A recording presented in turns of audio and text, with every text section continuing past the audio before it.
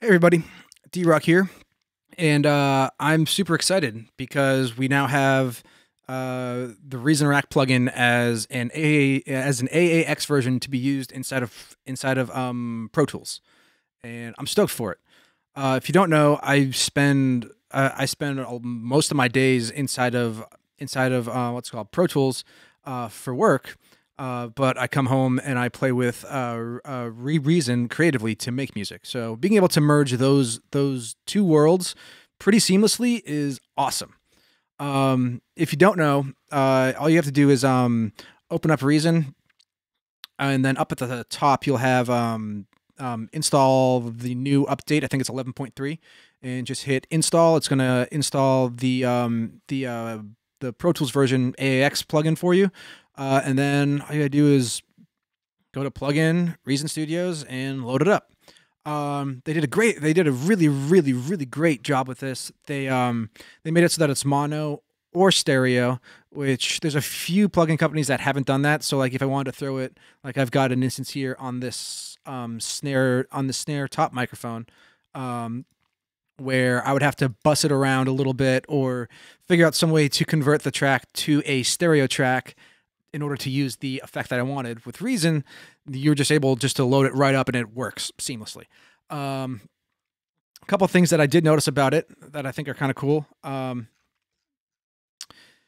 The settings menu is sleek and new, has like a sleek new look to it, which I like. First thing I did was take off load default sounds, because I make pretty much all my sounds from scratch.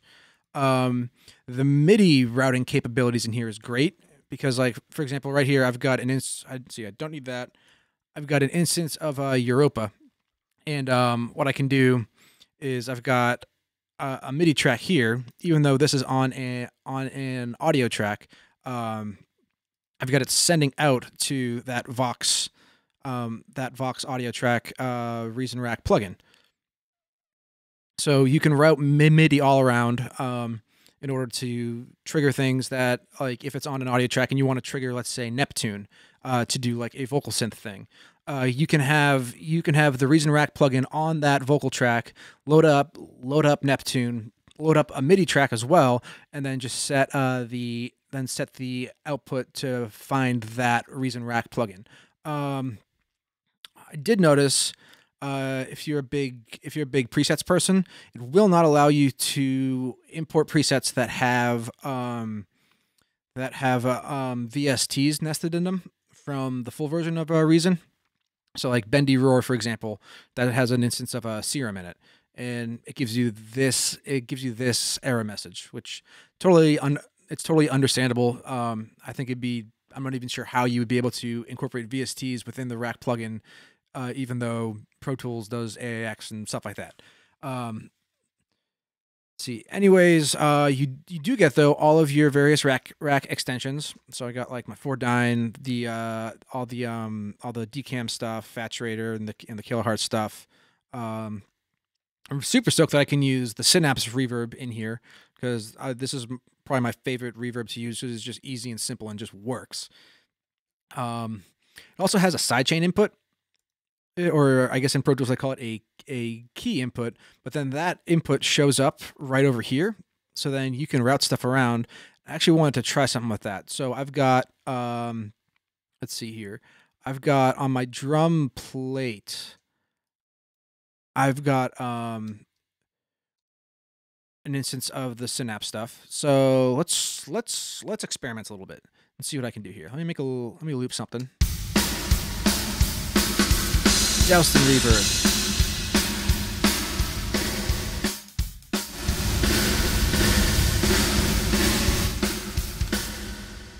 All right, so what I'm going to do is I'm going to load up a compressor,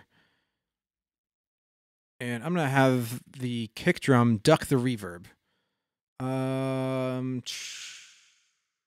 Go. Oh yeah, so tab does not work unless you're selected inside of there. Otherwise, tab defaults to back to Pro Tools. So you might be tabbing to Transient or something like that. Once you click with inside the Rack plugin, then it does work. Otherwise, you do have the flip rack option. So okay, let's take this, put that down there to the side chain in, and then let's set the key input to, I think I've got kick key here. And then I'll take that, I'll put it on my kick bus kick key. We'll send it Unity, and we'll see if this works. So I have not tried this yet.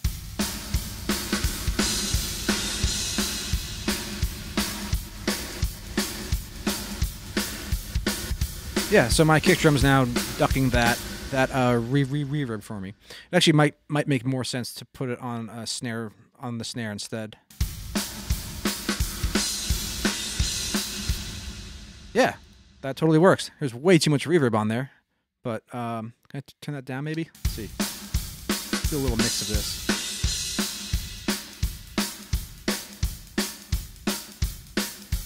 Maybe a hair of pre-delay.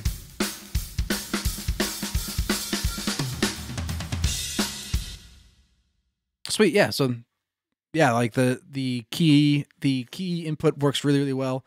You can also do some cool like Midi routing stuff. So, I have not tried this yet. Okay, so I got my drum bus here. I got the Reason Rack plugin on here. I'm gonna get rid of Scream already, and then I'm gonna throw on Neptune.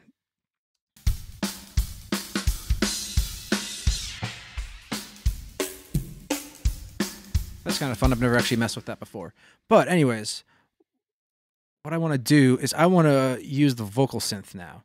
So I've got a MIDI track here, and then I'm going to send that to, let's see, drum bus channel 1.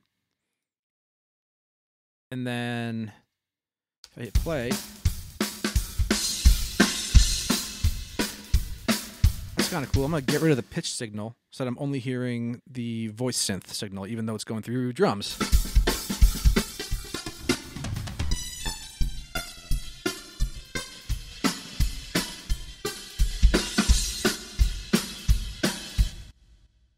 That might be kind of interesting. I don't know. I could probably find some fun way to use that. I've been a big fan of Neptune recently, so being able to use it within the Pro Tools work environment is wicked awesome. Oh geez, let's see. I'm gonna put Scream back on here for this mix. Tame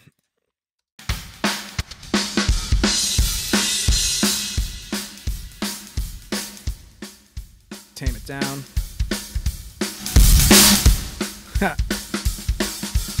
Plus, being able to just have Scream in here, like Scream is has been one of my favorite distortion units forever. Like I've been using Reason for 12 years now.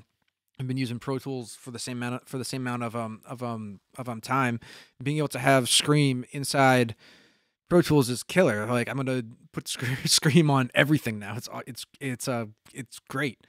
Yeah. If you can't tell, I'm a little bit excited about this. But yeah, that's kind of my first impressions of the Reason Rack AAX plugin inside of Pro Tools. I see a lot of really.